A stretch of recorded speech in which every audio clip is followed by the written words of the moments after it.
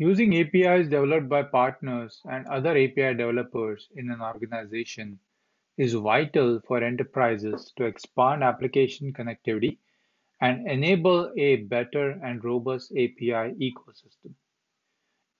In SnapLogic, we can now create APIs to our platform or consume external APIs via API proxy feature. To create an API proxy, click on New Proxy button in the top right corner. The API proxy wizard allows the user to enter details of the proxy such as name, proxy description, and tags. Tags can be used to search for a proxy.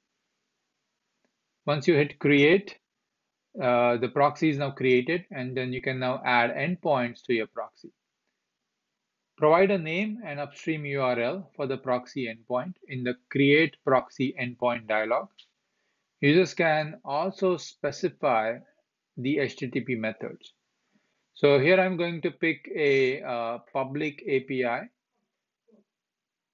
and I'm going to specify the endpoint name, copy the public API URL, and then select the HTTP methods that I want the proxy to be used.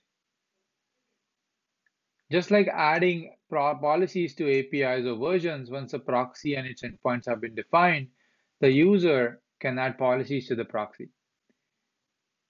In this example, I'm setting up anonymous authenticator policy for authenticating and testing this proxy.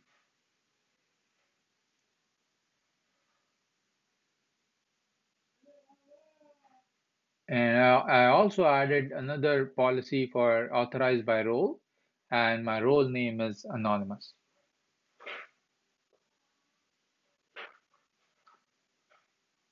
Next step after defining the policies is to actually use the proxy and the endpoints configured for the proxy. Users can obtain server URLs for the proxy by clicking on the View URL button in the proxy details page, and then they can select the server they would like to use and execute the proxy on.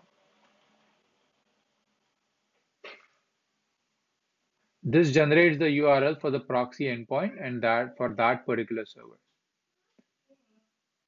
Now in Postman, you can specify the URL for the proxy endpoint and then provide any additional parameters required to execute the external API. So here I'm going to execute the get method for my external proxy.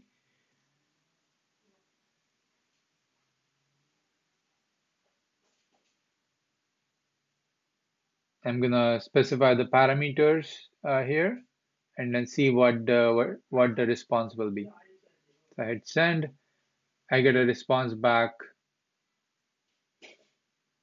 from the public API endpoint, which is controlled by the SnapLogic proxy.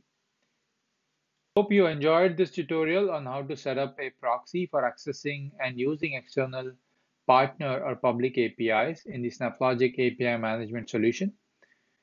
To learn more, check out snaplogic.com or check out the SnapLogic API management documentation. Thank you.